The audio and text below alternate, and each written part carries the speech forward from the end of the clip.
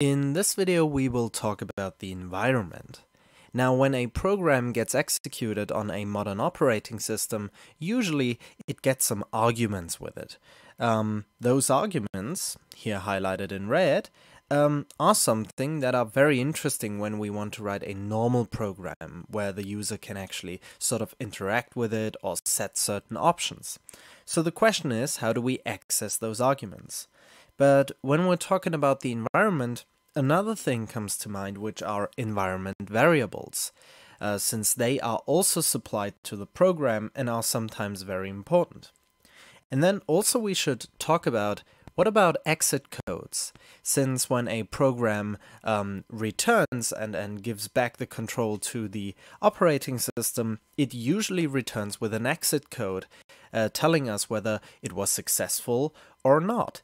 And, well, those are the topics that we want to talk today, how to, solve those three problems. Okay, so we want to write a program which we will call greet. And greet, when supplied with a greeting, will greet the user. Now, the user, the name of the user, should be taken from the user variable of the environment variables. If no such a environment variable exists, then no user to greet would be something that the program could put out. But also we should ask ourselves, well, what about help texts? Since those are sort of standard practice in normal programs, we should have those too. Okay, so the solution to the problem are those two modules, system.environment and system.exit. Let's look at system.environment first.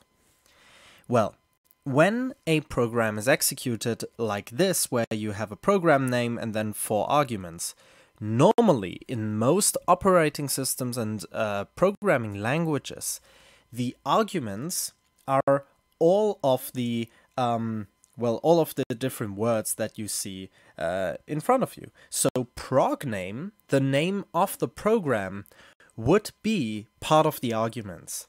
Now we have a function, getArgs, which is an IO monad or an IO action with a list of strings, yet it only returns the arguments, not the program name.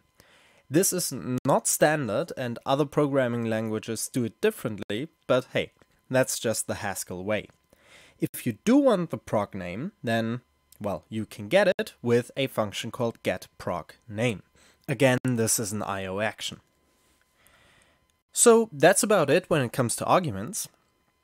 The environment variables, so for example, this is an example of some environment variables you can get with getEnvironment, where you get a list of string tuples, which are the tuples in the environment. So user and some name would be one tuple, and term and xterm would be another tuple. But getting the whole environment and then filtering it, that's not so elegantly. So there is one other function that is much nicer, which is lookup env, which means look up the environment. And in this case, what you can do is you can look up a key, so maybe the key user in this case, and you get back an IO action with a maybe of a string. So either you get nothing or a just of the found value. It is also very important to note that there are two functions, with args and with progname, that allow you to change the environment locally for an IO action. So what does that mean? Well, let's assume that you call the function with args with an empty list and some IO action.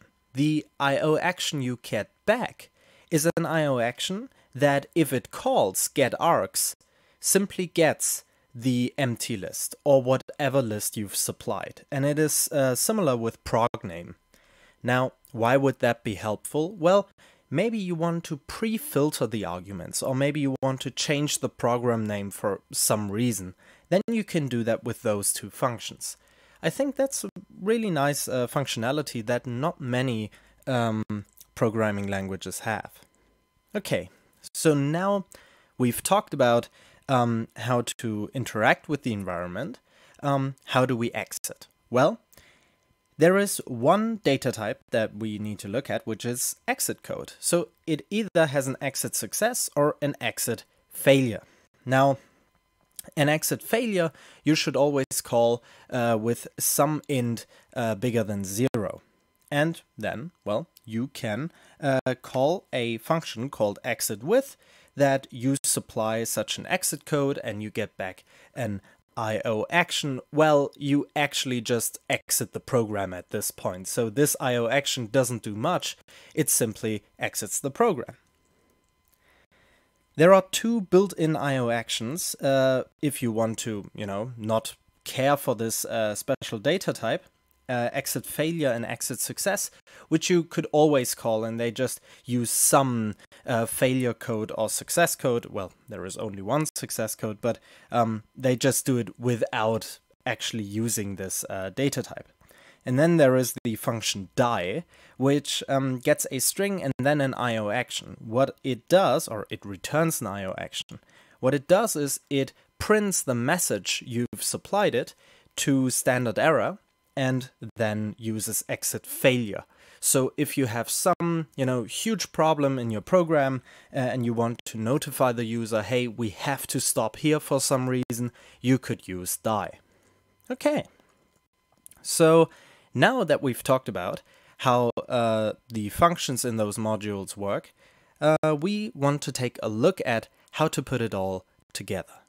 Okay, so here we are in a finished program, in the finished greet program. Let's just take a look at it. So at first we import some, functions, in this case system exit, system environment, and we also need the maybe function later for the lookup of the environment. Then we have two functions or two IO actions, print help and print version, that help us print the help text and the version text. Here we see get prog name in action, where we get the program name from the IO action. Okay.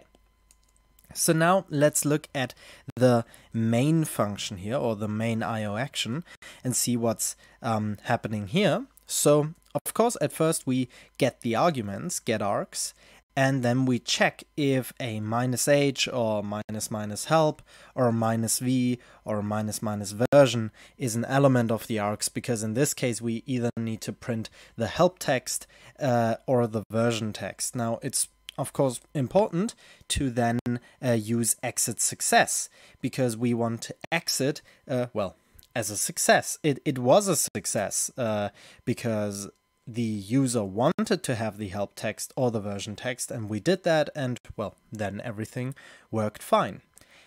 Else though, we want to go to this main act with the arguments that we have. We do not have to pre-filter them, so we don't have to filter out anything, since if there is a -v or -h, we already have exited the program.